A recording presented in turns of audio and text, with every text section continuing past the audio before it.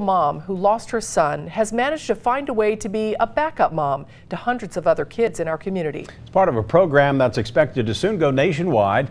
Medical reporter Liz Bonus joins us with this heartwarming story of a mother's love. Liz? Hey guys, good evening. This mom started a program called Josh Cares at Cincinnati Children's Hospital Medical Center. It's making a huge difference for families with children when the unexpected happens and you just need somebody to kind of help you back up your baby. Kingston and Julius Jones just turned 1 this month. They are just doing amazing for what they've been through. They have been through a lot. It's mainly due to a complication which happens prior to birth in only 1 in 10,000 babies. They shared the same placenta. They were mano twins, and it's pretty much they share everything.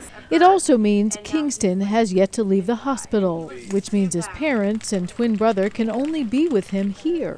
As you may imagine, however, one of the challenges is that they have other children at home and they are busy working parents. So certainly finding enough time with their children here at the hospital can be a challenge. And that's where a program called Josh Cares comes in. This is Josh. He was a patient here too at this hospital. He was 10 years old and was hit by a car while riding his bike, but did not survive. While he was here, his mother, Ann Helfrich, noticed something was missing. She asked the staff here, "Do you have a lot of kids that are here by themselves all the time?" And the staff unanimously said, "Yes, we do." And that's when Josh Cares began. It's an organization that speaks to who Josh was. Josh looked for how he could affect the world. So the organization was founded to fund what you might call backup moms or dads. Josh Cares now has enough money to pay for 6 trained child life specialists.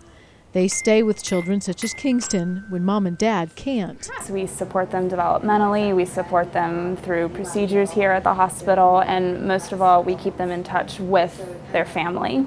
Every day, Lauren Kohler and her team assist with Josh's mission.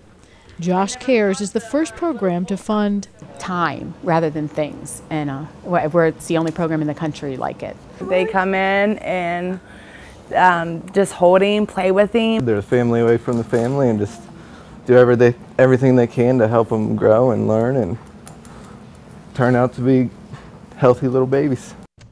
Now this program does always need volunteers for fundraising and anyone willing to help them launch this in other cities. We have a link at local12.com. The good news is, well, Kingston's been in the hospital for a year. They do expect him to be well enough soon to go home. Isn't that great news? Yeah. And that's what mothers need, is time. Yes. They have no time to themselves, let alone only anything another else. mom could think to offer that. Yeah, great idea, great story. Thanks a lot. Thanks, Rob.